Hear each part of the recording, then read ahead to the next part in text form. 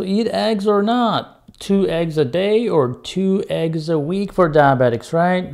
That's the big question. I'm Dr. Ahmed Turgan. I'm an endocrinologist treating diabetes every day in Port St. Lucie, Florida. Among overweight and obese people and pre-diabetics, etc., those who ate 12 eggs per week or more, we call that a high egg diet, I guess, had similar blood levels of cardiovascular disease markers as those who ate fewer than 2 eggs per week, and I call that a low egg diet in that 1-year-long study. Well, these findings suggest that it is safe for people at high risk for type 2 diabetes or people with type 2 diabetes to include eggs. It's an acceptable and a great convenient food source, right, in their daily diet regularly. Now, the results come from this diabetes and egg study. Really, it's called Diabegg. It's done by Nicholas Filler, who's a PhD from Boden Institute of Obesity, Nutrition and Exercise. That's University of Sydney, Australia.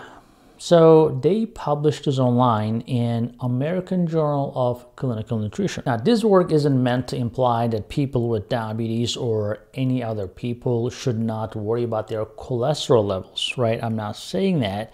And I'm not saying that the eggs will raise cholesterol either. It does in some people. But it just shows that high egg consumption, and therefore the cholesterol that comes with those eggs, did not really have an adverse impact on blood cholesterol in this study. In general, dietary cholesterol intake has pretty small impact actually on serum cholesterol levels. So most people, dietary fat quality, for example, has a much higher, greater impact on the overall cholesterol levels. The ideal number of eggs per week for people depends on their genetics, their overall health, their overall diet. According to most research, 1 egg per day should be okay for almost everyone. And like in the current study, even 2 eggs were fine. And if we think about the environmental impact of food, and we should think about that, eggs have one of the lowest impacts on greenhouse gas emissions among animal protein sources. Now, other control studies in people with prediabetes and type 2 diabetes have also shown predominantly favorable effects of higher egg intakes on cardiovascular and metabolic risk factors. Now, in this study, in Diabegg Study, 128 adults aged 18 years and older with type 2 diabetes and prediabetes and a body mass index of at least 25, so not super skinny people. They were randomized to a healthy weight loss diet, either with high or low in eggs. Now, the diet emphasized replacing saturated fats such as butter with monounsaturated fats, polyunsaturated fats such as avocado oil, olive oil, and so forth. Now, patients were a mean age of 60 and a BMI of 34. So about 3/4 had type 2 diabetes and 54% were women. Now, their mean baseline HDL cholesterol was around 50. And more than half were taking cholesterol-lowering medications. But for the 3-month run-in period, patients were instructed to maintain their weight. Those in the high egg group were instructed to eat 2 eggs per day for breakfast, whereas the low egg group were instructed to eat less than 2 eggs per week. And they matched the protein intake of the high egg group by consuming 10 grams of lean animal protein, since they were not having their protein from the eggs, the low egg group, right? Or those people also, some of them consume legumes, etc., to make up for the protein. Now, eggs could be boiled, poached, could also be fried if polyunsaturated cooking oil is used, like olive oil, although I do not recommend that. But in that study, they did. Even with that, they didn't have any problem, right? Interestingly.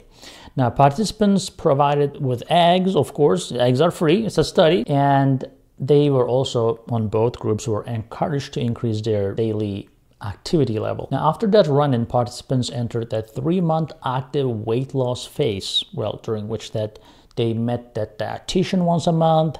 They then entered a 6-month follow-up phase, and they were advised to continue eating the same number of eggs. Nothing changed when it comes to eggs.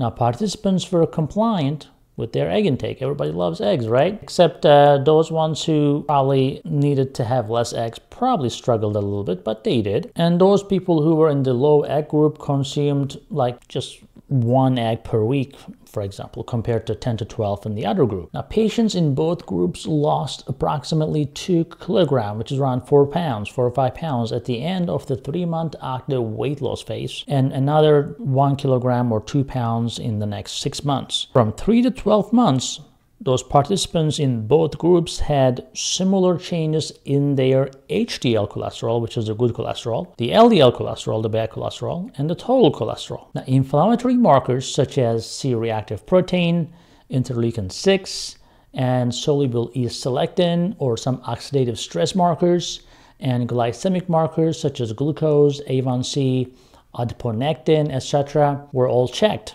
and they stayed the same. Now, bottom line, eggs are a source of protein, a great source of protein, and micronutrients that could support a range of health and dietary factors, including helping to regulate the intake of fat and carbohydrates. It helps your eyes, it helps your heart, it contributes to healthy blood vessels and healthy pregnancies even. Now, the takeaway message would be, is it okay to include eggs in the diet, even if you have type 2 diabetes? I would say yes. Many people enjoy eating eggs. I'm not gonna take it away. Eggs are used in many recipes and dishes, so it makes one's life easier if you didn't have to severely restrict your egg intake, right? So there you have it. You can say thank you in the comments, and please write your experience and your comments. Remember to like, subscribe, and share this video. I'll see you at SugarMDs.com.